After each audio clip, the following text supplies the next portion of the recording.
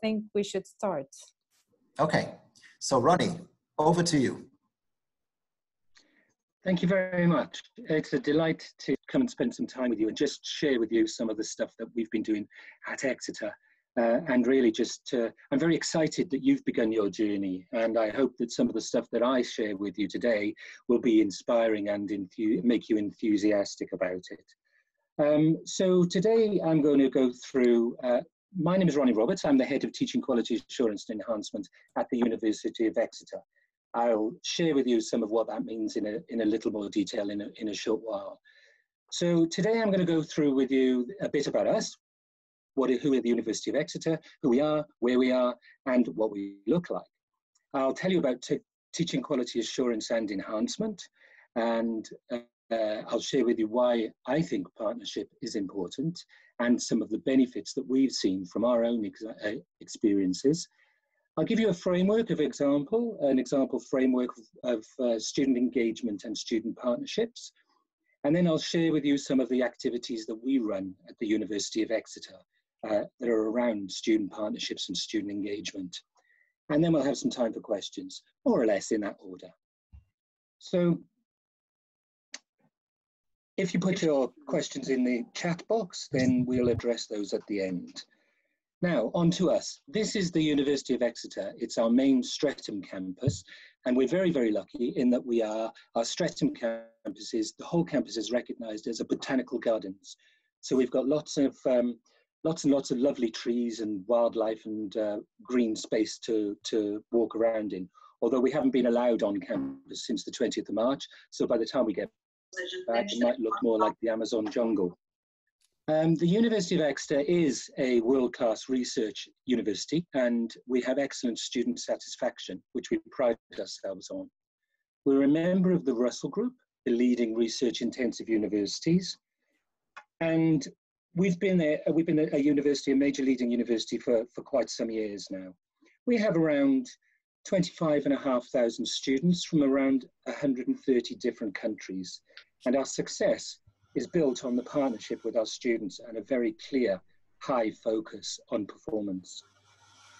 So this is another one of our campuses, also in Exeter. This is St. Luke's, and this is very near the hospital, and is where our Faculty of Medicine or College of Medicine and Health, the discipline of Sports and Health Science, and also our Graduate School of Education is based. And then we have another beautiful campus in Penryn at the beautiful seaside town of Falmouth. Falmouth is, as you can see, right on the coast. So this is 100 acres of beautiful campus, which has a very, very strong research focus. And we have some leading research teams in there, extremely strong in reputation, including the Environment and Sustainability Institute, the Science and Engineering Research Support.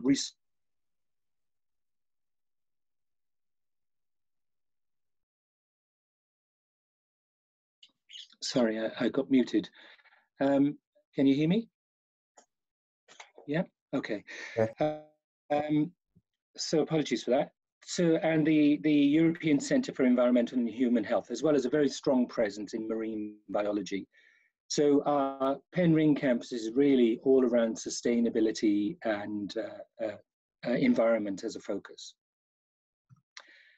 For some reason I can't move on. Let's try again. Okay, so a bit about teaching quality assurance and enhancement. We have the academic development team, and they support our staff who are involved in teaching to achieve, to develop, and to excel. And the purpose of this team is to support colleagues in developing and implementing good educational practices and enhancing the student learning experience. Then we move on to the technology enhanced learning team. Their aim is to promote and develop the use of e-learning across the university to enhance the student experience. We strive to ensure that our e-learning facilities are those that would be expected from a world-class teaching, learning and research-based university. The technology enhanced learning team are also involved in evaluating new technologies and looking at how they can be implemented to support our online curriculum, and exploring and providing advice that embed new technologies and new ways of teaching and learning across our colleges. The Quality and Standards team, they provide support for academic and professional services staff and students across the university, as well as our external partners, in order to safeguard our academic standards and enhance the quality of our teaching and learning. So they are based a lot with compliance, and that's where their focus is. This is also the place, incidentally, where the team, which are the student partnerships and community team, sit, but I'll get onto those a bit more later. The academic skills team is dedicated to helping students to enhance their academic success and to get the most out of their educational experience. They support students to become confident, capable, independent learners through provision of academic skills and support. And that is done with a partnership, with an inclusive approach. So they work around tailored lectures, and they have bespoke workshops. It's also where the peer support program sits. Again, I'll share more of that with you in a while. And then we've got the program development team. The program development team, I think this name tells you what they do. They work on the basis of new programs and improving existing programs. So they identify where the market is looking for program opportunities, and then they work with our colleges to develop those high quality programs that can identify the need that the market is telling us it exists. Roni, I was wondering if you want to hit the slideshow button because you didn't do it, just in case. If you want to get the full screen, yeah. Sorry. That's fine. Okay. We were seeing it perfectly, but now, yeah, thanks. Okay, apologies. No, that's fine. So then the program development team, they're majorly focused on looking at how we can improve the quality of our programs, but also improve growth. And that's growth in our students, both internationally and domestic. And then the Education Incubator. So the Exeter Education Incubator is an investment from the University of Exeter in cultivating pedagogic and innovation and collaboration. So the incubator supports academics from across the university by creating spaces in which they can explore and develop pedagogical innovations and ideas. It enables any University of Exeter academic to apply for a proposal, to submit a proposal for funding, and to participate in networks of interested peers, providing access to expertise and examples of inspirational education practice across the board. Partnership is a core commitment at the University of Exeter, and the Education Incubator champions support effective and appreciative partnerships. So very much our students are involved in those proposals that are taking place with those projects that are taking place with the Education Incubator. Okay, so then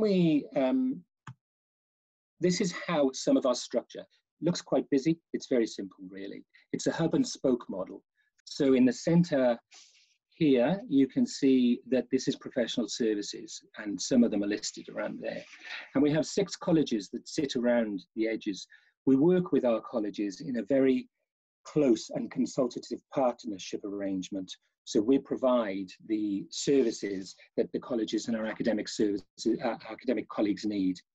Each of the colleges has institutes, and although those institutes may look static, they're actually very collaborative. So they work across colleges and disciplines, and they're research institutes. So their primary focus is generating research that can inform, well, whichever area they're working on informing, but also about reputation building.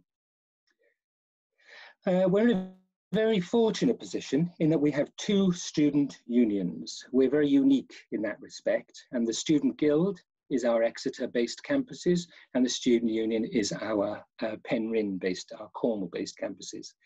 And we tend to involve those in almost every aspect of our university governance and decision-making processes. So that's just a little bit about our structure and how that works in reality.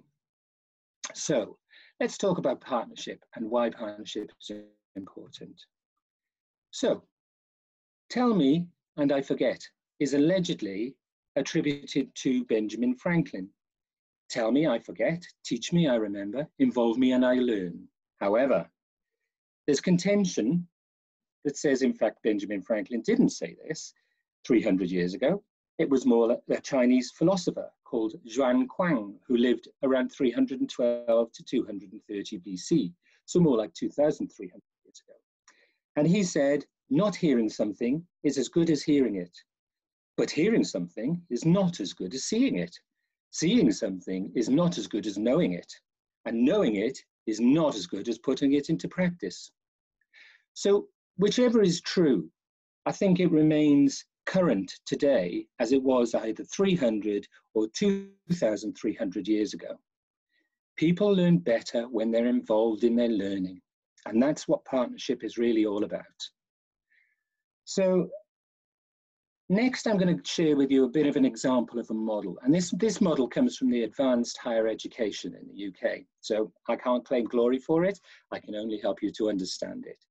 So, and essentially what you'll see around the yellow circle here is that there are 9 values that this model says need to exist in partnership for it to be realized and effective. And then there are four areas of partnership in here that most of these things seem to fit into, and they're concentric circles, so they're overlapping, as you can see for yourself. Those values: authenticity. Well, all parties need to have a meaningful reason for being part of a partnership. And they need to be honest about what they can contribute and the parameters of the partnership that they're setting up. And this is, again, I think, as you're starting out, these are questions you should be asking yourselves. What does this mean for us? Inclusivity. Partnership embraces the different talents, perspectives, and experiences that all parties bring. And there are no barriers, structural or cultural, that should prevent potential partners from getting involved. The reciprocity. So this is really around ensuring that all parties have an interest in and can benefit from the partnership. It's not a partnership if only one part of that partnership benefits and everyone else loses out. That is not a partnership. And we'll talk more about what partnership, a definition of partnership is in a little while. Empowerment. Empowerment is about how that power is distributed appropriately, and all parties should be encouraged within the partnership to constructively challenge the ways of working and learning that exist or have existed or that you want to exist. Because of course, but through challenging, through constructive dialogue, learning is actually taking place. And also, those challenges can seek to show and reinforce existing inequalities. So trust is incredibly important, and all parties need to take the time to get to know each other, metaphorically speaking, and they engage in open and honest dialogue. They need to be confident that they will be treated with respect and with fairness. Challenge. All the parties are encouraged to constructively challenge practices, to look at structures and look at approaches that undermine the partnership intention, and ask the question, why are we doing this? Is it possible that we can do this another way? Is there a better way for us to do this? They should be enabled to take risk and develop new ways of learning without penalty. Community. All parties that join in a partnership generally tend to feel a sense of community and a sense of belonging. And this belonging is valued fully for the unique contribution that each partner makes to the partnership. And responsibility. All parties need to share a collective responsibility for the aims and individual responsibility for their own contributions to that partnership. So it's not, everybody needs to take their part and carry their bit of weight. Otherwise, the partnership is not really a partnership. Understanding and applying these values is critical in supporting the formation of and development of partnerships. That is essentially what this is all about. Later on, I'll share with you some of the activities that we have that sit within these areas of these 4 partnership areas and explain to you how they work briefly within the time that we have. I guess it's up to you to decide how you want to shape your approach to partnership And it has to be within your context, because your context is different to my context. Your learning is different to my learnings. Your starting place is different to my starting place. So you need to understand your context and what within your context, what it is. The other thing I would say here, as just a piece of advice, don't try and boil the ocean. You can't eat an elephant all at once. You need to do it in small chunks. So, like many other organisations around the UK, we at Exeter have developed activities that fit into these four areas of partnership. So learning, teaching and assessment, curriculum design and pedagogical consultancy, scholarship of teaching and learning, and subject-based research and inquiry. And I'll talk more about those in a little bit. For the moment, what does partnership mean to you? So here are a few definitions that I've taken of partnership. Partnership is a relationship in which everyone involved are actively engaged in activities. By engaging in the activities through a process of collaboration and participation, they will benefit. Partly their approach or a means of achieving things is not the overall goal. So partnership is not your goal. Partnership is the vehicle to achieve your goal. A collaborative and reciprocal process through which all participants have the opportunity to participate equally, although not necessarily in the same way, through curricular or pedagogical concepts and decision-making, implementation, investigation or analysis. And then finally, student-staff partnerships mean treating students as more than customers.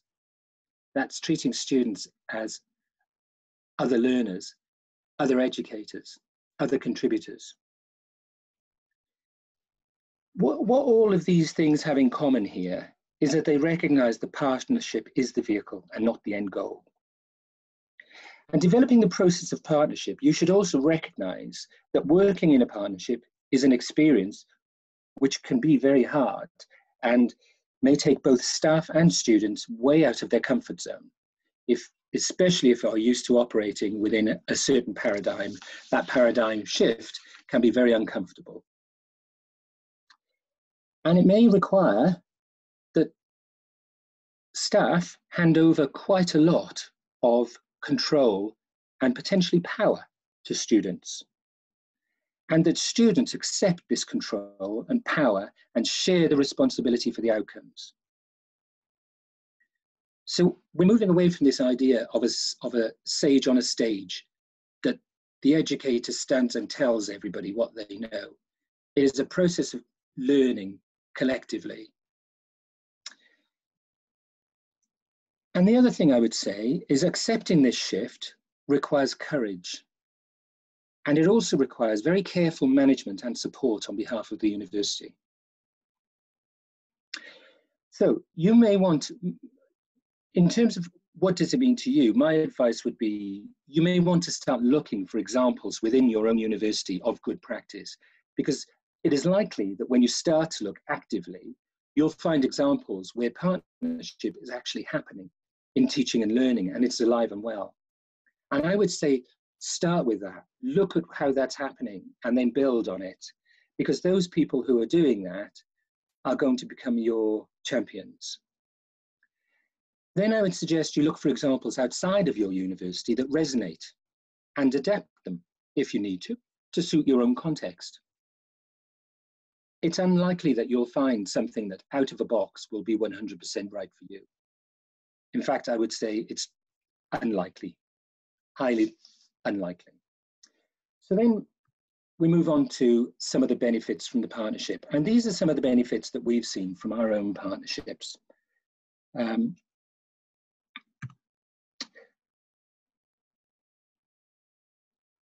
Why is partnership important to students? And these are some of the benefits. So we've got a huge amount of information. Studies show that partnership in education is important and effective, very effective. Not only in improving administrative functions within the university, though through, that's very important, but in the teaching and learning. So we look at self-determination, and what we've seen is that students who are engaged in partnership or involved in their teaching and learning develop self-determination.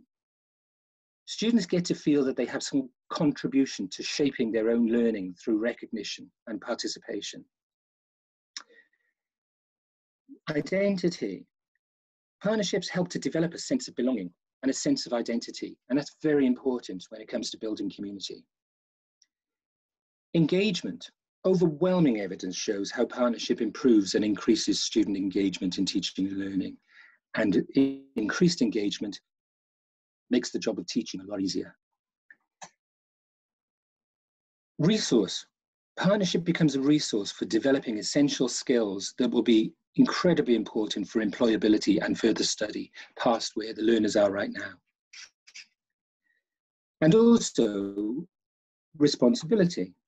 Students get to develop a sense of responsibility for making their education successful, so they have a part to play in their own student experience.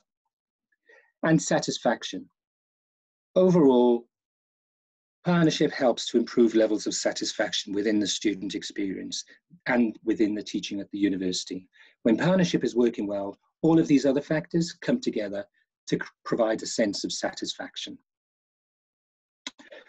So those are some of the benefits that we've seen from our own examples and when we've done it well. So what about the institution? So there are some fundamental benefits for the institution too. For example, again, we see satisfaction. A university that can demonstrate student satisfaction has a very strong message, especially when it comes to looking for staff to recruit and looking for students to attract in the future. Which leads me on to retention. It is indisputable fact that it is more cost effective for universities to retain their students than it is to recruit them. So if you can hold on to your students and retain them through partnership and engagement, why wouldn't you? Reputation. Growing a reputation for satisfaction, involvement and partnership leads to improvement in the rankings, which leads to improvement in funding, which leads to improvement in the next, in reputation. And then also community. So looking at community is a further benefit of the development of a sense of student and staff, which brings value for everybody. And resource, again, I talk about resource because learning from and with students, including the development of their own capabilities, is an important dimension to the academic continuing professional development process. As academics, we should all be looking to continuously develop, and understanding how students learn is a fundamental part of continuous professional development as an educator. And your students are your biggest asset, truly, they are, and they can be an excellent resource. Again, I'll give you a few examples of how they're resourceful for the University of Exeter. And really good ideas are generated through dialogue that benefit everyone and can contribute to enhanced research and papers. And students very often inspire academics in many areas, especially in technology these days, and technology-led innovation. And then we've got the institutional learning, and the university as a whole grows as a total part of its sum, because as everybody else engages in this and grows, so the university evolves as an organization. And you can develop case studies that have shown transformation in thinking and practice of teaching linked to a reconceptualization of learning and teaching as a collaborative process. Again, that's not mine, that's the empirical evidence that essentially is out there. Okay, so then we talk about the partnership activities that we've got going on at the University of Exeter. And I've just listed some of those things. And the reason I've chosen these is because they fit within the 4 partnership areas of the model, the advanced HE partnership model that I shared with you earlier on. I mean, there are many more examples, but these are some that I thought would be interesting for our conversation today. So as I've mentioned previously, we're fortunate and unique in that we have 2 student unions. We involve those student unions in almost every aspect of our governance. In fact, it's written into our policy, our university policy, that we have student representation and student involvement. An example of that is through the academic representation framework, which is supported by our Student Staff Liaison Committee and is written into our Teaching Quality Assurance Manual. And I've provided a few of these links to some of this stuff at the end of this presentation, and also I've sent through to Manuel to share around afterwards. So I've chosen the example of Student Staff Liaison Committee because it fits into the curriculum design and pedagogical consultancy area of the partnership that we saw. Because the aims and the objectives of this is to enable students and staff jointly to participate in the composition, the management, and the review of the college delivery of programs for education. The importance of this is it's intended to be with a view to improving the quality of teaching and learning. So it's a mechanism for students to feedback the things that they think work and the things that they think don't work. And also to facilitate a greater communication between the students and the staff within a discipline, which can be to identify areas of concern, but also to provide areas where they see in good practice. And that good practice can then be disseminated and shared out. So, I mean, our colleges, just to illustrate that, you know, how we've embedded this within our sort of governance, our colleges are expected on an annual basis, well, 3 times a year, to provide us with documentary evidence how those students have been participating in the quality assurance and in the development of the programs that are being run. So students as change agents is the next one. And I've chosen this example because it fits into the Scholarship of Teaching and Learning Partnership area. And Students as Change Agents is an initiative that was started at the University of Exeter about 10 years ago, and has since then spread across the higher education sector within the UK, but it's also influenced development in other countries. And the main objectives of this programme is for students to take a leading role in running projects which are intended to improve the learning experience for both themselves and for their peers. And to do this, we provide them with some funding, small funding, but also support from an advisor that can help them to structure their project, but also stay on target and stay on budget. And it's been hugely successful. And we have, every year, we have many new projects that are coming up and working with them. We've also got students as partners, which is a very similar thing. But in the Students as Change Agents, where it's the student who can do it on their own or as a group are leading, in the Students as Partners, they're working in partnership with an academic. And so anyone, you know, a student or an academic, can come along and suggest that they want to start up a student as partners or student as change agent project. Essentially, the students identify an academic, they talk to that academic, they present them with their idea and ask them if they would like to partner. And then they come back and we work with them on setting up that partnership. And they benefit from the experience of the academic working through that process. So earlier on, I just said to you, I would share with you some of the information around the peer support scheme too. And the peer support scheme I've chosen because it fits into the learning and teaching assessment partnership area. And essentially what it does is an active learning approach. It supports students and gives them the opportunity to gain support and guidance in a very relaxed and informal environment from students who are at a higher year or level than they are. So the students have been in the same position, and it might be that they're studying the same program, or it might be that they've been in a similar circumstance. And the support that they can get from their peer mentors is either to do with their academic study, or it can be around struggles they're doing with finding with transitioning through university life. The students in the higher years, the peer mentors, as we call them, receive a training program. And that training is about how to be a mentor and how to engage with your mentees and to provide that kind of support that needs to be provided.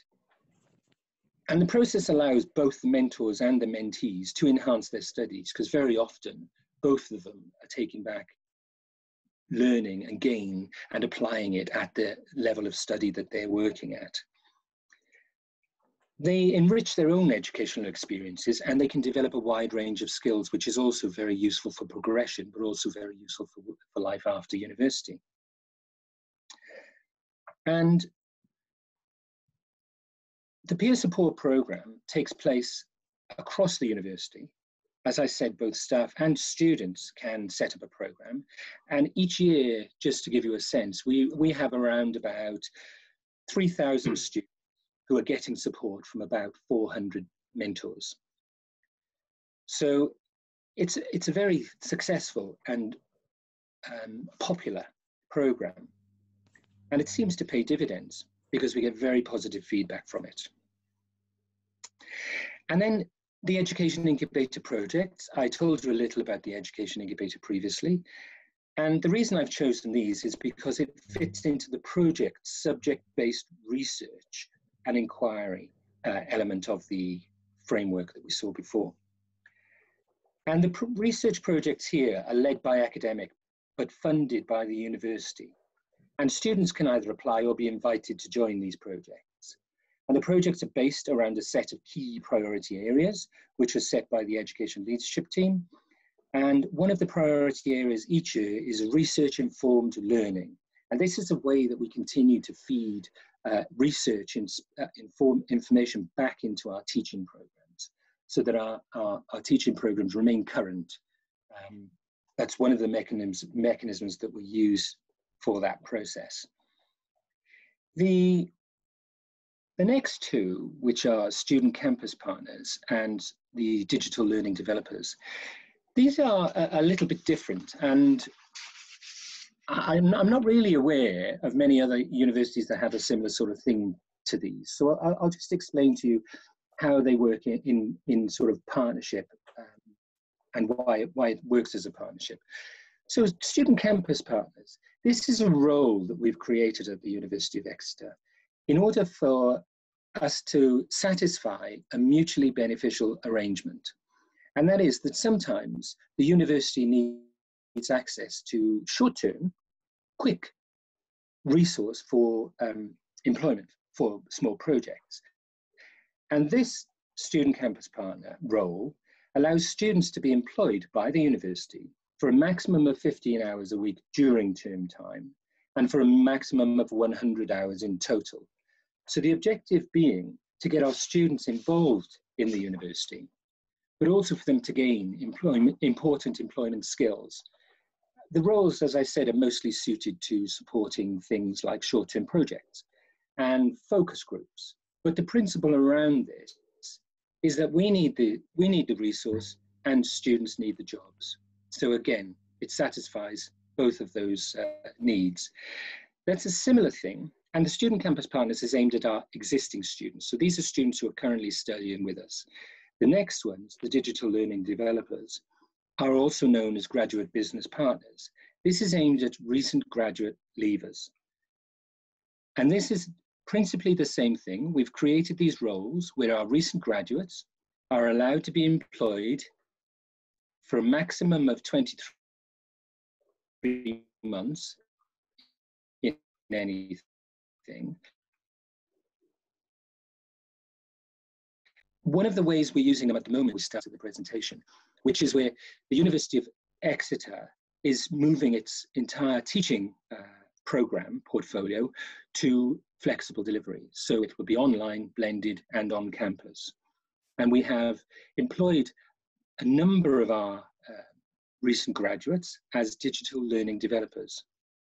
What they're doing is they're engaged in supporting our academics to build online content for programs. And the aim of the role is to develop employment skills for them, support academics with this massive task, and co-create learning content. So they'll be working very closely with our academics on that content and putting it into our virtual learning environment. The arrangement gives our graduates the first-hand valuable experience of working and developing skill sets that are critical for the employment in the future employment market. And it also gives our graduates a bit of a head start. And after the recent pandemic, they're probably going to need it. So here's some testimonials that these are around these are from the students to Change Asian projects. So Peter here says, taking part in students as change agents scheme has given me valuable experience in project management. The support that I received from the university has helped me to bring my idea to life and pave the way for other students to build on my work. And well, you can read Julia's comments for there. The next couple of slides I'll show you are real comments taken from our feedback from our National Student Survey. And the first ones are positive comments, and the second one, not so positive comments. But I thought, you know, for a balance, it's probably just as well that I share some of those with you. So these are some of the comments that we receive from our students. I've loved my time at the university. Students feel valued and their opinion leads to change. That's from a business management student. Opportunities to give feedback, like the course, was constantly improving. Lots of placements, including early placements. That was from a colleague in medicine. Supportive environment with a real community feel. No point throughout the course that was particularly stressful. I feel well prepared to become a doctor. I'm glad they feel well prepared and aren't very nervous about it. Not the kind of quality in a doctor you want. The lecturers go out of their way to help and make you feel included in the department. That's within our humanities. Always felt like a community of staff and students who generally wanted to listen to our opinions. That's from our College of Life and Environmental Sciences. So you can see that, you know, the reception from many of our students, and these are just the ones that I chose quickly when I was pulling this presentation together. Now, here are a few maybe less positive comments. Lack of response to feedback we've given as students, very unclear marking criteria in some modules. I've felt throughout the course that we are treated as children. We are adult learners and very responsible ones at that. We should be able to dictate what is useful and beneficial for us. I don't think the university hears the voices of marginalized students, those struggling with finance and mental health or racial discrimination anywhere near enough. So, you know, these are quite hard to hear, especially when you're trying very, very hard to be as inclusive and partnership-based as you can. What, though, I see from some of this stuff is our students feel that they're able to tell these and that their expectations are reasonable, that they are saying, for example, we absolutely want to be able to say what's useful and beneficial for us, and then we want you to teach us about it. So that they realize that these partnerships exist, and they're basically telling us, you're not doing enough. And so what we try to do, I think, what this tells us as well is that it's indicative that we're never 100% where we would like to be, and there's always room for improvement. The important thing, I think, is that we hear and act appropriately, and that the comments that are shared, these comments are actually shared with the academics responsible for the module, that the course that was fed back about them. And then we go with my department, with the colleges, we work with those academics so that they can take the feedback within the means it was meant, but also that they can acknowledge and respond appropriately. And where training will be helpful, that training is then given to them to help them to respond to that. What we do ask our academics is to acknowledge and respond, to share with their students year on year, what are the improvements you're making as a result of the feedback process. And then we're back on this. I've mentioned previously, whether this is 300 or 2,300 years old, the message is still as relevant today as it was when it was said. I've included a few links at the end of this presentation for you, and as I said, I've shared them with Manuel, who can share them around. They're links to our students as change agents and also to our student staff liaison committee. And before we move on, it just remains for me to say thank you very, very much for your inviting me to speak to you today. I hope that by sharing some of our experiences and some of our learning, that it's given you something to think about, and then and that you start to investigate your own context and what works for you. And so I guess now it's on to questions. Thank you, Roni, for the inspiring talk. Maybe we can start with some of the questions that were posed in the chat. For example, one from João Matias, who's asking if this relationship between teachers and students are comparable to this modern relationships between companies and clients. Could you comment on this, please? Good question. Yes, I think I would say that indeed it is comparable in some respects, because essentially our students are our customers and universities are a business. Whether we agree or not, that's the reality of the point is we cannot survive without funding. We need to generate our income. And so that effectively makes us a business. And I would say a business that doesn't listen to its customers or doesn't involve its customers in its strategy setting or in its service delivery finds it's not a very successful business and doesn't last for very long. so this would be a very good comparison in the way we do things at our universities and the way we listen to the students and involve them in the different activities. Absolutely. And I would actually go further and say that, what we do as well is we involve our employers as much as we can. So it creates, that partnership doesn't only have to be a two-person partnership. It is also a partnership of more parties. Sure. So it's the whole community that should be involved and not just students and professors, of course. The other question is about student satisfaction. You mentioned this at some point. I think there is a problem here, sorry. And the question is whether this is somehow embedded in teachers' evaluation and correspondingly in their salary. Do you consider this at your university? Is this relevant at all? Sorry, Sandra, could you repeat the question? Yeah, sure. So the question is whether the level of satisfaction of students, as you mentioned, as an important assessment, whether this is accounted for teachers' evaluation and salaries and progression in the career. So at your university. In terms of progression, yes. In terms of salary, no. Okay.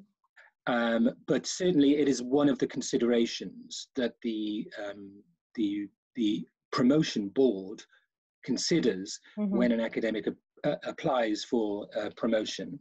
There is an element of part of the application process is to demonstrate how you have engaged in innovation, in education, and demonstrated impact. But one of the things you could do is to use your feedback as a means of evidence for that process. Yeah, okay. I would ask Anna Balula to ask her question and to you directly. Would that be okay, Anna? Yes, of course. Okay, my question regards students as partners, and I really wanted to know how you put this into practice. So how does the process start? What kind of outputs are expected? How do academics react to the students' proposals? How do they evaluate which ones are they willing to take or not? If you could give us some insight as to how it works. Of course. So the program is essentially there are templates that we've set up, which we give to the students, and the students can download on their own accord. There is nothing that is out of question. So a student can say, I would like to investigate how we can perhaps, I'm just thinking of a random example, how we might improve the communication between the lecturer and the students. And one of the things that this might be something that is certainly important for the academic who has received feedback that perhaps they don't communicate very well. So it might be that they are thinking, well, I'd really, this is an opportunity for me to hear from how my students perceive me and participate in that. There is no obligation for an academic to participate in that program, but in the same way, Anna, the academic can also have a question and go to students to ask them, would you like to participate in a project with me? So it's definitely a two-way and an open program. Anybody, anywhere can do it. Is this within the curriculum or outside the curriculum? It is outside of the curriculum, but what we have is something called a Higher Education Achievement Report, which is an additional report that students can then add to show that they've engaged and achieved outside of their academic capability. Like a recognition of what they've been achieving throughout. Yeah, absolutely, absolutely. Yeah. And it can count towards that certificate. Manuel? Yeah, sure. I don't know, Ronnie, if you want to keep on with the dog asking us questions. Or... Oh, so I didn't realize the dog was still there. Sorry, you've all come up in front of me. No, I'm wondering, and somebody was asking as well, if you could give a clear example, a really straightforward example of a project, you know, that you think it was a really good project to take. I think the person who was asking the question, was it students as partners or students as JJ? So if you give an example of any of those. A concrete example. Okay. So a concrete example was a group of students within our business school who got together to essentially set up with as students as partners and formulated a student partnership board. So this was essentially to provide student input and opinion towards how modules fit within programs and where they feel certain modules could be improved. And so they now sit as effectively what is a reference group for the university. Now that student who started that is no longer at the university, but that practice is still in place. Thank you. Is that concrete enough? If the participant who asked the question thinks he or she, I'm looking for the question in the chat, I can find it. Is that a good example? Yes, I think so. Okay, yeah, there was a question here from Facebook, a colleague of us who was sitting in Brazil, but again, I'm trying to find, his name was Marcus. Gabriel, can you help and feed the question to us, please? Hello, Roni. Marcus from Brazil talked to me in Facebook that we have some difficulty about the culture, in the students' culture to plan the vision institutionally. And so how is your work in your university to give this culture for all university in main action? Can I complement the question? Please. Just add in a little bit. So we are always concerned about, does the great things that we hear from abroad fit within our culture? Okay, right. Okay, that's going on. And so I would complement it in a different way, which is, when you started this whole process that you were chatting with me, it was about 10 years ago, was it something that was really inside out? So was it the university for some reason that decided to start all these great initiatives, or was there an external environment that was helping you in going in that direction? I think it was a bit of both. It was that within the UK, we are a fairly well-regulated sector. So we have a regulator, which is called the Office for Students, and we have a national quality assurance agency. And part of the role of the National Quality Assurance Agency is to develop something called a Quality Assurance Code. And that code was beginning to demonstrate that students pay for their education. Therefore, they should be considered and involved in generating the education, the delivery. And that was part of the driver, though not the entire driver. From Exeter's perspective, and not all universities in the UK are the same, but from Exeter's perspective, we're a very collegiate, we have a very collegiate approach and a very sort of collaborative approach with our student body. So that was also one of the drivers, and it was because we recognize working with our student body and is much simpler and much more beneficial than trying to do it some other way. So I'm dying to ask this question, and I'm going to do it. So you've been all around the world, including, right? Sorry, Manuel, you broke up there. Could you? You've been all around the world Yeah. doing this sort of work, including countries like China, which have a very different system and a very different way of thinking about things. Did you see this work there? Did you see examples of these partnerships there? I can't honestly say. So I think I would say not in the same way, but I would have to say that, you know, there are significant cultural differences that exist. And I think that the Chinese universities would say within their cultural context that they do have examples of where this can work.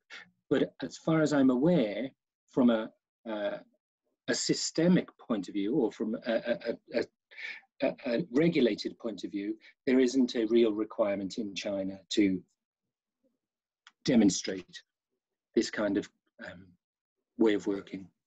Thank you, Roni. Patricia, she has a question. Patricia, would you like to join in, please? Hi, Roni. Thank you for your excellent presentation. It was really nice to hear from you and your examples.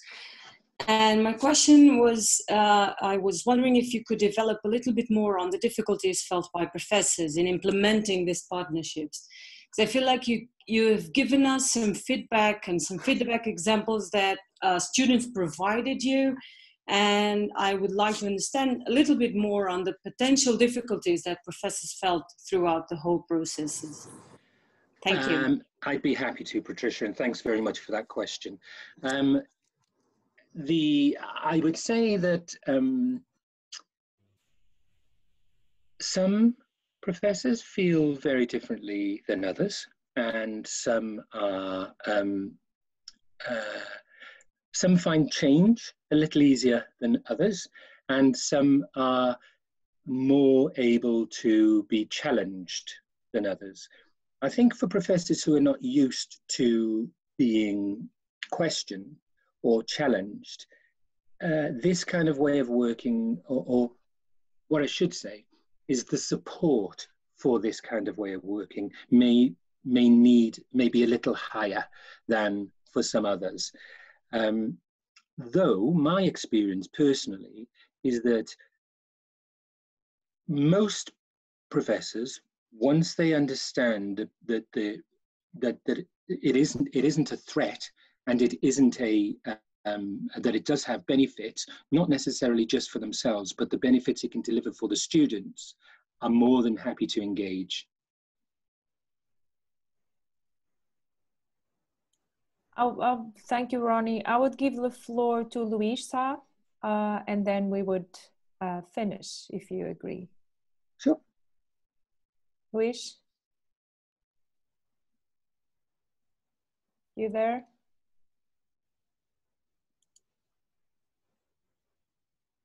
So the question from Louise is about talking what students think is it's the best for them. Oh, you're there. Ah, there's Louise. There you are. Oh, they're working. Okay. Thank you. Thank you so much. Well, my question is about what you said about taking into account what students think it's best for them based on the feedback from a student. And no doubt that's really, really important, but to what extent should we take that into account? Because, you know, sometimes what we perceive as being best for ourselves is not. When we indulge in that last slice of cake, we probably shouldn't. And students sometimes feel the same way or react the same way. Yes, yes. Well, and the piece of cake analogy is very appropriate through lockdown. And, you know, my fridge is beginning to scream every time I open the door. But certainly you're right. And there may be perfectly valid reasons that a student is saying that potentially, you know, there may be disagreements between the delivery of a program and the desire from a student. But Louise, I would say to you that that requires dialogue. That, you know, generally, once people understand why something isn't possible, they're usually satisfied that there's a relevant response for that. Where I think the problem occurs is when the student or the requester is just met with no, don't like it, don't want it. Then I think there's a problem. But if there is a sound pedagogical reason, or potentially even a technology reason, or even some other sort of structural reason, generally that is accepted as an authentic response. Thank you so much.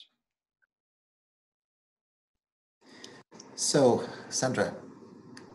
I think we should finish because we need to go to Docência Mais activities. Besides this one, this is a highly relevant one, but I know that some of the attendees here are not part of Docência Mais, and we need to move ahead. So thank you very much, Roni, for your talk, for the excellent discussion. Thank you. And we will look at the comments you made available. We'll have them available to our participants. And I hope we'll keep in touch, and I hope to see you in the next EUA meeting again. Indeed. if we're ever allowed to travel again. Yeah. And of course, you're always welcome to come to Portugal, Aveiro, Minho. We're not that far away from each other. So well, thank you very much. Thank you. Which was the original plan, was to have you, absolutely, as you know. So we'll keep the ticket. Well, not exactly the ticket, but keep the flights to bring you over. And you've been really inspiring and deep in the diversity of areas that you've provided ideas and work done, actually, more than ideas, of showing all the things that you have done. So we thank you a lot for that. I think you left us a clear message. We have to really think it over on our side, because a model is a model, and we have to adapt. But now we have many good ideas, and we know where to look at, and we'll call it for advice. Okay. Okay. Well, nice to see you guys. Thank you. Bye-bye. See ya. Bye. For the rest of the stuff, yeah, and keep safe, and yeah, you too. Yeah. Okay. See ya. Bye. See you. Bye. Bye, Roni. Thank you.